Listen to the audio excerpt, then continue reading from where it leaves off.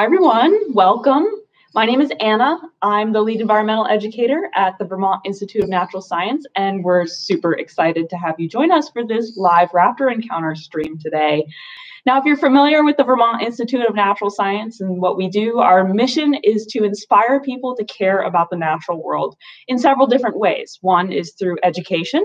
Another part of our mission is our avian wildlife rehabilitation. So we have a bird hospital right here on site that sees injured and orphaned wild birds for care. And we currently have quite the crop of baby birds in that people have been bringing us. The Center for Wild Bird Rehabilitation is open. So if you have a concern about an injured or a baby bird in your neighborhood, please do give us a call and we'll be able to help you out with that.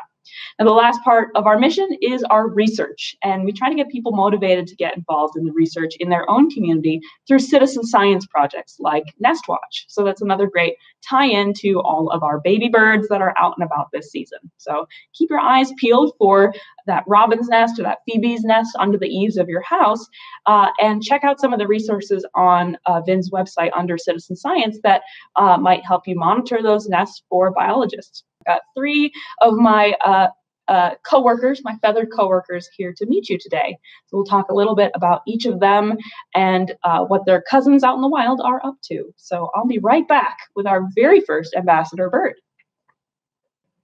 All right. And also, I forgot to mention before, but feel free to ask questions at any point. Please type them in the comments or in the chat, and I will be sure to answer your questions if you have them. But our first guest today is Troy. This is Troy right here, and he's a barred owl, which many of you, if you're from the Northeast or really anywhere on the East Coast of the United States, are probably familiar with barred owls like Troy, B-A-R-R-E-D, barred, named for the vertical stripes that he has on his chest that appear to be like chocolate bars, I like to say. Barred owls are super common in our area, though, because we have the ideal habitat for them. They really like deep, dark, wet forests as hunting grounds and nesting grounds. And boy, have we seen a lot of nesting barred owls through our wildlife clinic this year. They are cavity nesters, which means that they look for a big dead tree that has a crack or a hole in it, that they can lay their eggs right there on the bottom of that cavity, in the bottom of that hole in the tree. And they can raise up to 5 young at a time, which seems kind of insane to us. Having to take care of 1 or 2 baby barred owls at a time is quite the handful.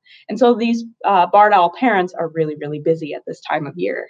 You might hear them in your woods, not necessarily see them, because as you might notice, Troy is pretty well camouflaged. Not with this wall behind me, but with the trees in our forests. If he was sitting on a branch up against the back of a maple tree or an oak tree, those gray and brown and creamy white bars would help him blend right into the tree. So they've got pretty good camouflage.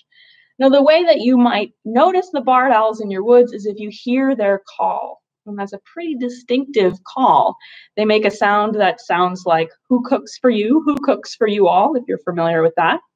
It's a short staccato barking sound that's kind of a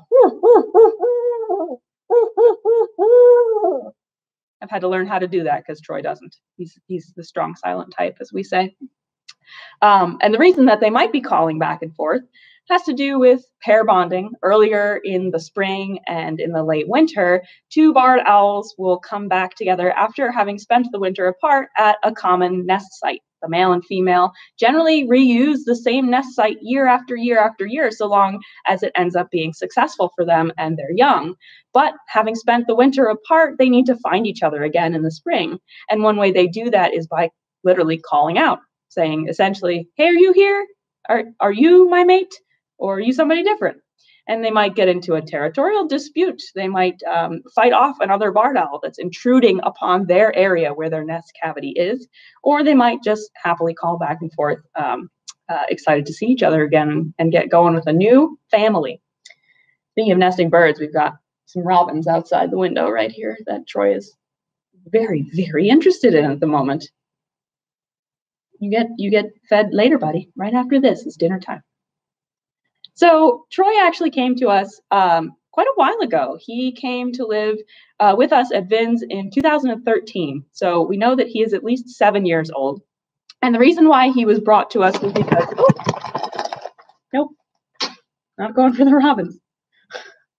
The reason why Troy was brought to us was because he had suffered an injury out in the wild. And unfortunately, this is a kind of common thing for barred owls, especially in the wintertime when food is kind of scarce. They have developed a strategy of hunting alongside of roads, which might not seem that great, that smart, but if you think about a roadside, a lot of stuff piles up there. People, unfortunately, sometimes they throw things out of their car window.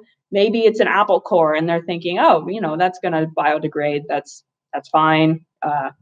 No reason not to throw that out the window. But before that apple core dissolves into the soil, probably something will find it, like a bunch of beetles. And then those beetles will attract a mouse who wants to eat those beetles. And that mouse might attract a barred owl who would like to eat the mouse. And then barred owls end up preferentially hanging out by the side of the road looking for good things to eat because they found good things there before. And it seems like a really good hunting ground for them until one of them gets hit by a car, which can happen because these guys are very well adapted for nighttime hunting. They've got very large eyes, as you notice on Troy, and those large eyes work just like big windows do. The bigger the window you have, the more light comes into the eye. And so he gathers a lot of light with his giant eyes. And in the nighttime, when there's not so much light available, maybe just the moon or the stars, that helps him see. But when a car's coming down the road with its headlights on, that can absolutely overwhelm his system, and it might momentarily blind or stun an owl. Troy was unfortunately one such owl who was blinded in the headlights of a car and was unfortunately hit by that car. He was hit in the head, apparently, because his main injury is that he can't see out of his left eye. It's the one that's pointing at the computer screen right now. He's completely blind in, unfortunately. And so that puts him at a pretty severe disadvantage compared to other barred owls, other wild barred owls that are fully sighted that he would have to compete with. So Troy lives here with us, has for the last 7 years as an education ambassador. It's been a while since he's done a program, but I was super excited to show him off to you, given that he's gotten a little bit nervous about the room and about all the things going on outside. I'm going to sneak him back into his crate and get out our very next ambassador bird. But please, if you do have any questions, type them in the chat, and I will be able to answer them. Be right back. All right, here we are. This here is Bloomfield. And Bloomfield is a very different kind of bird of prey, as you might notice, but one that might be slightly more familiar to you than the barred owl. This bird is, I'll turn her around so you can see her beautiful red tail. Yes, this is a red-tailed hawk. Now, red-tailed hawks are found not just on the East Coast like the barred owl, but across the United States into southern Canada and all the way down through Mexico as well. And they pretty much are habitat generalists. So that means that they would live anywhere that had just, the adequate food supply and the right place to nest for them. Oh, we're going to poop. That was a big one. My goodness. It's nice that they give me a little bit of warning first. The tail goes up. So you could see red-tailed hawks in open spaces like grasslands in the Midwest. You could see them here on sort of forest edge habitat, a forest near a wetland or a forest near a meadow, and also urban habitats as well. There's been red-tailed hawks nesting in Central Park in Manhattan for over 30 years now. So they're quite adaptable to these different scenarios, so long as there's enough food for them, of course. Red-tailed hawks are also pretty opportunistic when it comes to food. They don't just eat mice, as you might imagine. Mice are pretty tasty for her, sure, but she could also eat squirrels. She could eat a young groundhog or a young cottontail rabbit. In cities, they eat rats, as well as New York City pigeons, for sure. Pigeons are actually pretty acrobatic outside of the French fries and milkshakes diet of New York City. But in those urban places, pigeons provide a huge amount of the diet of a red-tailed hawk. So between those things, those species of prey animals that I just listed for the red-tailed hawk, they can tend to overpopulate near humans and become pests for us. They spread disease, they damage property. It's not great to have huge populations of rats anywhere, but red-tailed hawks take care of that for us, so it's important to have them around. The places where I've seen the most red-tailed hawks is actually also along the side of the road. When you're driving down the highway here in Vermont, driving down 91, you can almost count the miles by how many red-tailed hawks you see. They seem to be mile markers sitting there with their nice creamy red, white belly with the dark belly band going across the bottom and the dark head, just plopped on a branch out in the open, watching the grassy median for the squirrels that are coming in and out of the woods to find nuts or seeds or acorns and the like. So they're quite opportunistic in that way, and they unfortunately are also at risk of getting hit by cars. But there's other things that can trouble a red-tailed hawk as well, because they're so much more willing to live close to humans. They can also suffer collisions with windows, collisions with wind turbines. And in the case of Bloomfield here, our red-tailed hawk, she actually suffered a collision with a power line. When she was very young, back when she came into our rehabilitation clinic, she did not yet have her red tail. She still had a stripy brown and whitish tail that the juvenile red-tailed hawks, birds in their first or second summer, have a stripy tail. So we knew that she was pretty young. And I imagine that she was trying to chase a prey item that had flown between the power lines, and she did not yet know that her wingspan is over 4 feet long, and she would not have fit between those power lines. And she unfortunately broke her left humerus, that's her upper arm bone. So she can no longer fly long distances. She is capable of some degree of flight, and so we offer her that opportunity here at VINS. She's trained to fly between two handlers during some of our bird programs. And even though we haven't been doing these programs, we're still getting Bloomfield out and about for flights. In fact, she just did so about an hour and a half ago. My colleague and I were flying her back and forth between clubs, standing in the field. And we're very lucky that she can do flights that are more than 6 feet, so we can keep our social distancing. So red-tailed hawks are a pretty common phenomenon everywhere across the United States. That's why they're a really good bird to get to know in your local neighborhood.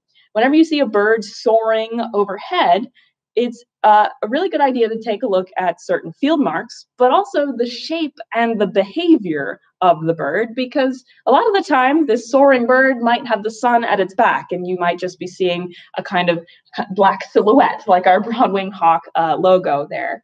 So even though the red tail is a key identifier of red-tailed hawk, the black belly band, if you can't see the red tail, other things will tell you whether or not you're looking at a red-tailed hawk based on its behavior.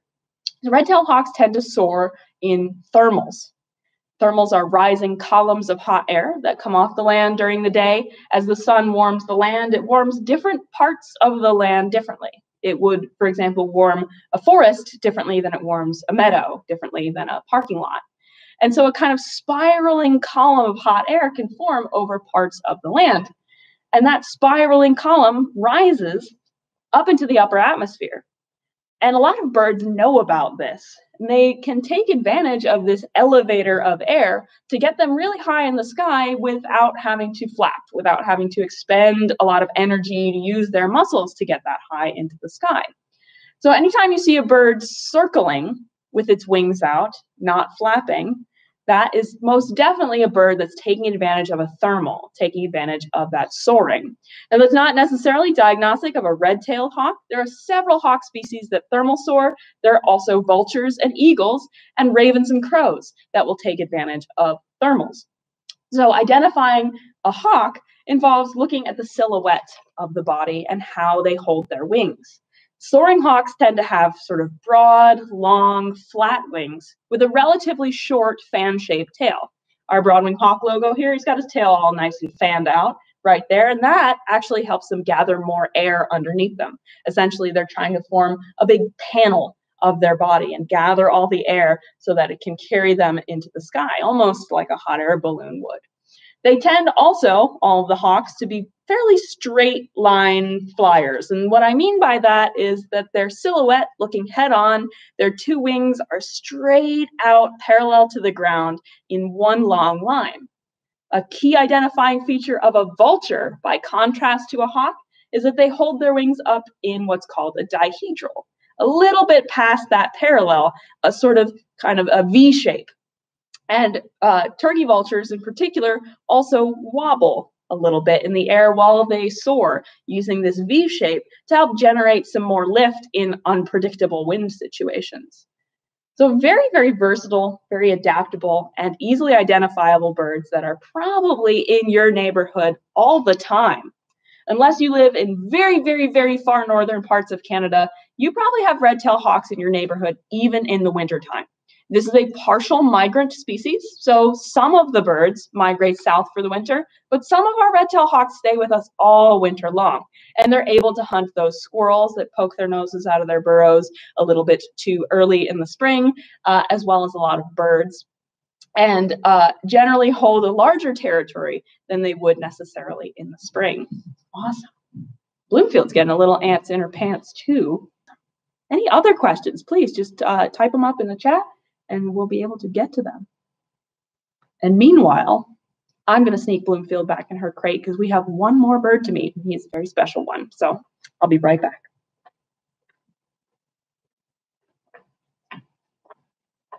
All right. I brought you the little guy. Okay, so far in our raptor encounter, we have met two raptors, an owl and a hawk.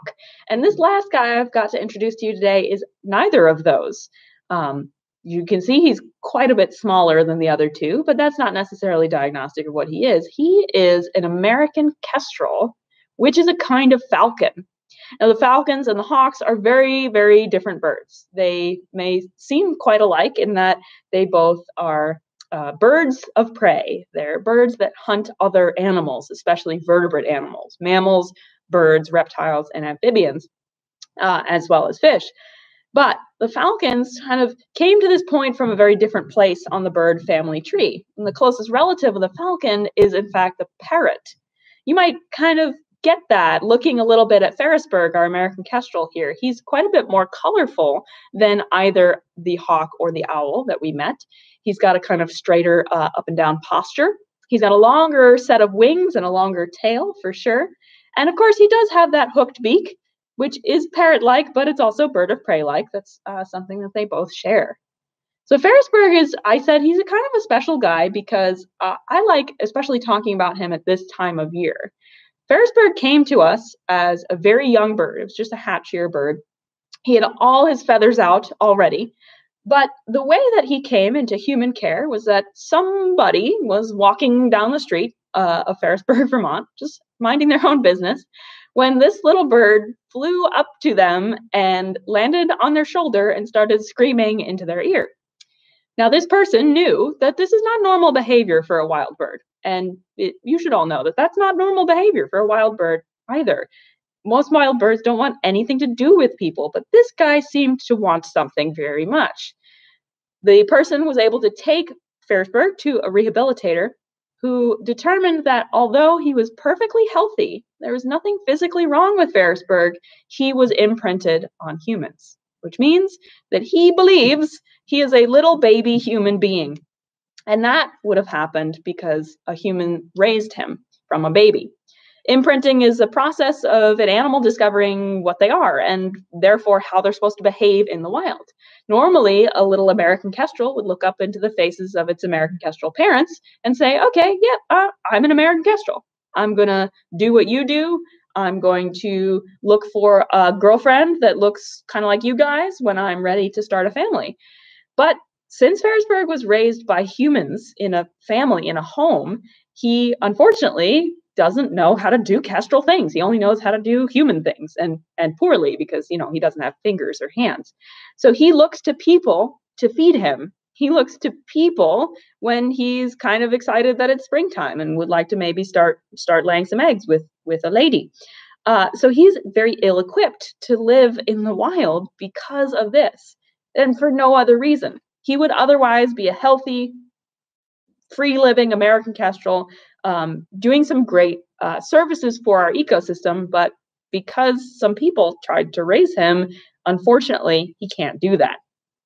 Now, American kestrels provide great ecosystem services, meaning the things that they do, the behaviors that they take normally in the wild benefit humans in an easily measurable way.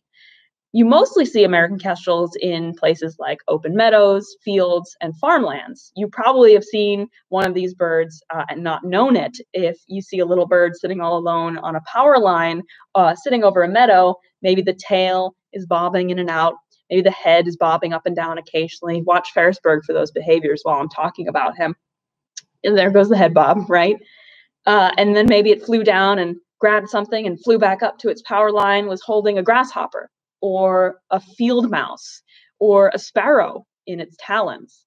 These birds hunt the very things that farmers consider pests and try and put pesticides out to get rid of, or traps out to get rid of, or breed amazing plants that are resistant to these pests. So much money goes into reducing the number of grasshoppers or mice that are eating farmers' crops, when American kestrels also do that for us, and they do it completely for free.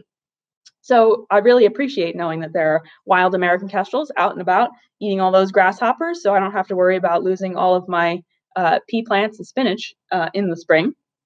So they provide great services for us. And while I wish that Ferrisberg was able to be out in the wild, I hope that his story can help convey how important it is to let wildlife be wild so that they can do these things that help us very much. And so I wanted to put in a plug for our Center for Wild Bird Rehabilitation at the end of this, because we are open and we are accepting bird patients. And right now we're accepting a lot of baby birds like Ferrisberg probably was at one point.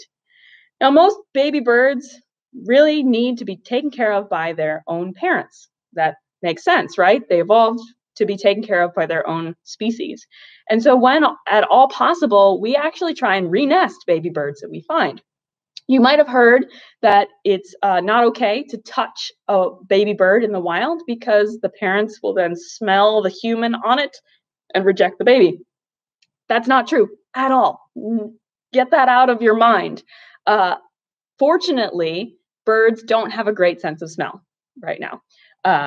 Ferrisberg is probably smelling my body odor, but he doesn't care because he doesn't have a great sense of smell.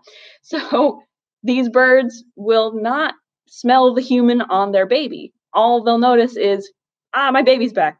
It's hungry. I'm going to feed it. This is what I know how to do. So if you find a baby bird and you know where the nest is, and you also know that the parents are in the area, just plop that baby right back in its nest. If you find a baby bird and you don't know where the nest is, or you know that the nest got destroyed, but the parents are in the area, you can actually construct a little fake nest for them. My suggestion would be a little Tupperware container with a few holes poked in the bottom for drainage that's lined with leaves and pine needles, something soft like that.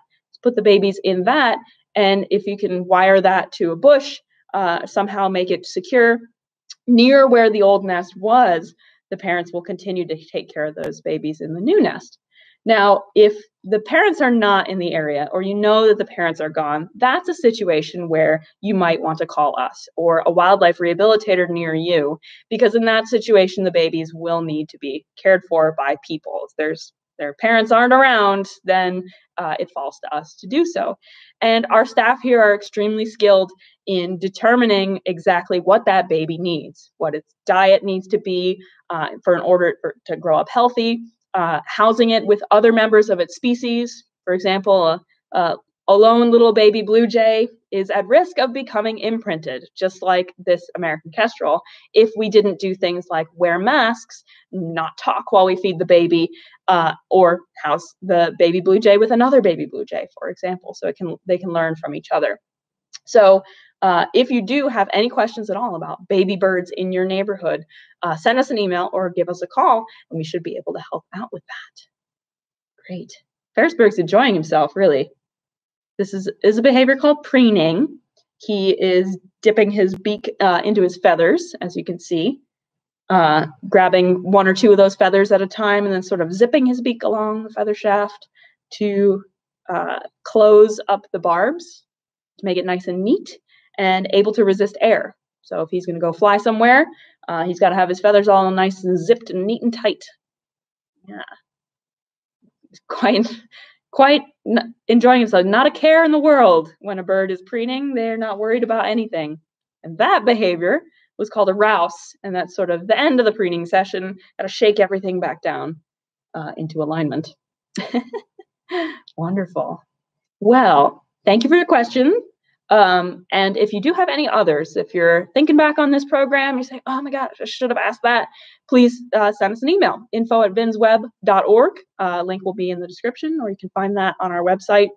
And I'm happy to answer any questions that you have. As I mentioned, the VINS Nature Center is still closed to the public. Oh, question, great. Laura asks, how do we know the falcons are more closely related to parrots than to other birds of prey? Very good question, because we did not know that for many thousands of years. DNA evidence revealed that connection. For the most part, the group, taxonomic group, Falconiformes, as it's called, included all the birds of prey. Hawks, eagles, falcons, and owl, or not owls, actually. They've always been different. But hawks and eagles and falcons used to be, until the 80s, I want to say, in the same order. But since DNA evidence has cropped up, and our ability to analyze the base codes, the DNA in falcons and hawks, and compare the two of them together, it's been shown that falcons are most closely related to parrots, whereas the eagles are most closely related to hawks, and hawks are most closely related to, osprey and vultures, actually, and the like. So it turned out that by reading into the genetic code, falcons turned out to be way, way, way far away from where we thought they were, based on their morphology, or based on their physical adaptations that we could see. Very good question. Awesome. There's lots of really neat papers about bird taxonomy if you're interested in those. Keep tuning in to all of our live streams. Oh, we got all the comfort behaviors right there. That was a nice little wing stretch. Keep tuning into our live streams, keep tuning into our videos, and let us know what more you would like us to do for you and to see. So thank you for tuning in, and enjoy the rest of your day.